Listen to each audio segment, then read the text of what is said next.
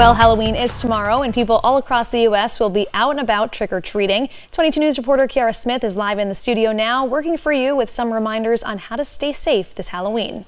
Kaylee, safety experts say parents may want to make sure that their child has a light or some type of reflective item on them so that they can be seen by cars on Halloween.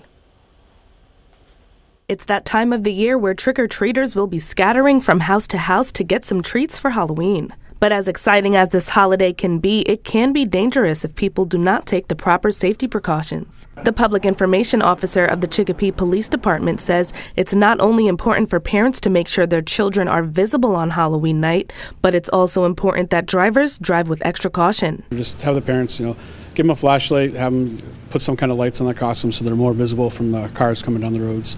As far as the drivers, just be aware in heavy congested areas where the kids are going to be out trick-or-treating. Just kind of slow down, keep your eyes on the side of the road because the kids can be darting in and out from parked cars. He says drivers should also avoid being distracted and pay attention to their surroundings. Safety experts say trick-or-treaters should use the sidewalk and use crosswalks when crossing the street.